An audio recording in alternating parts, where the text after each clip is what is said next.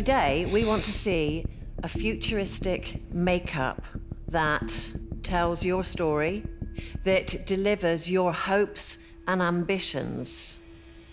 So show us something really groundbreaking. You have 2.5 hours to complete the look. Go for it. For this brief, the MUAs have been allowed to prepare. They must create a look that throws forward to their future self on themselves.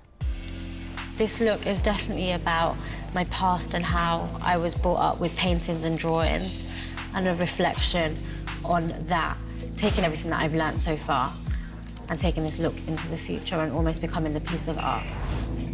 Unlike her previous looks, Nikki wants to let go of precision and perfection and is using unconventional materials to create a living piece of art. This is a risk today, being very free-spirited with it. And I do find that difficult to do just because I want everything to be perfect, but this look isn't about perfection. I'm an artist that's still growing, and that's what I really want the judges to be able to read today, so that's really important to me. This is so unlike Nikki. Nikki has never done anything like this before. I'm very excited to see where this goes. MUAs, that's an hour gone. You've got an hour and a half left. I'm ahead of schedule. Oh, girl, that is music to my ears. Good. It's like she's treating her face as a canvas. She's taken all the feedback over the past couple of weeks where we've told her to let go, let go, let go. She is letting go. There's still control in it, but she's allowing herself to do something that's not perfect.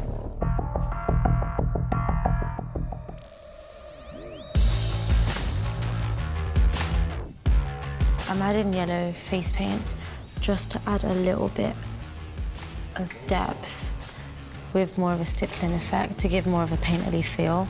I've also just worked out that if I use a spoolie, it's quite cool as well. It gives you a bit more of a brushstroke feel. She's not working with conventional tools, like she's stippling with a spoolie brush. She also used a spatula, I think, to apply the paint into her hairline. She's freestyling. You know, it'd be amazing. This will photograph really well. It will photograph. I was just thinking how well it will photograph.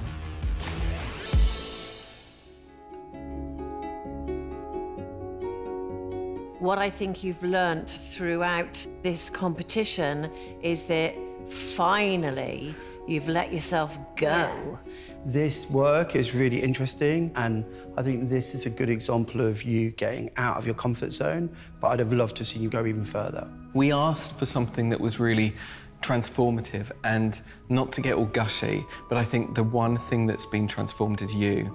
From when I think about where you were at week 1 to where you are now, you've probably had the biggest leap forward in your approach to makeup, how you see makeup, and to stand now and show this is tops. I love this.